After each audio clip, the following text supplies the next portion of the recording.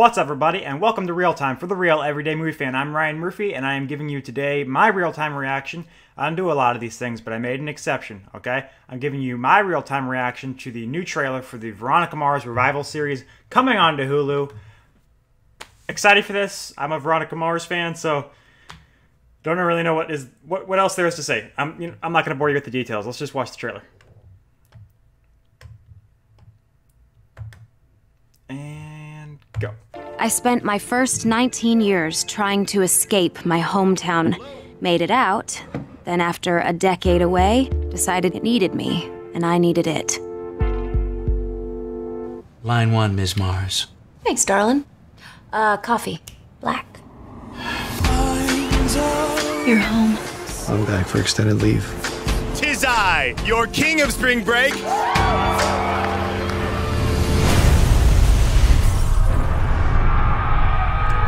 Like a mystery. That's all I want, Mr. Mars. Find out who planted that bomb. Veronica, Logan, meet my friend and associate Clyde. We go back to when I was on the inside. You know, Veronica here's a legit PI. And you wouldn't think it by looking at her, but you know what they say about small packages? That you've got one? What? Follow the money, Mars. And speaking of money, this is 1134.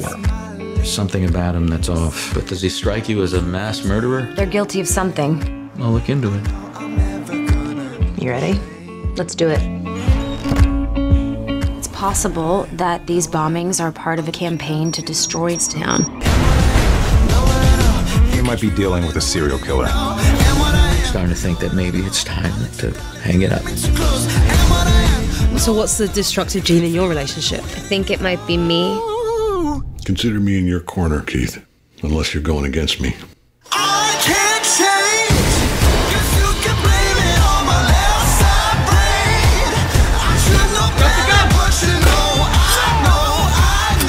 Back away from the car, would ya? Something wrong? Nothing a strip club can't fix. Excuse me? What? You're always saying we don't do enough father-daughter stuff. Oh, man. I don't know if this is going to crash the sound on the new mic, but whew, I am looking forward to that. That is... Veronica Mars is back, people. Veronica Mars is back. I mean, they're giving us all the goodies. They're giving us fans everything we want. You know, we got Logan and Veronica. We got, you know, Dick showing back up and back to all the same old antics. I mean, yeah, Weevil's in there.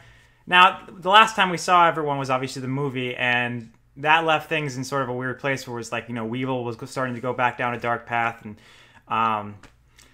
you know, hopefully they resolve that. Hopefully they resolve a lot of stuff. And I really like the fact that this is 8 episodes, so it's not going to be super drawn out. Obviously, the show, when it was on WB and UPN, did a really good job with that, extending something out over 22 episodes, but I really am interested to see something kind of be played out in brief, but longer than the movie. They got some great guest stars. They got J.K. Simmons and Patton Oswalt. I mean, it looks amazing. It looks awesome. It is just everything Veronica Mars should be from what we've seen.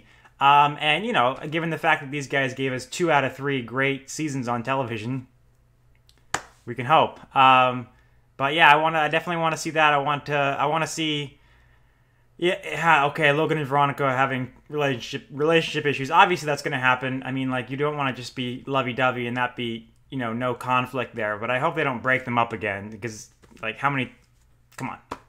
There's a limit, you know, so just keep it going. You can throw a little strife in there, but just other than that, like, I don't want it to get too repetitive. And, you know, I don't know. We don't know how much longer the show's going to be on. It might be on 1 season. It might be brought back for 2 or 3. It might be a big hit. Who knows?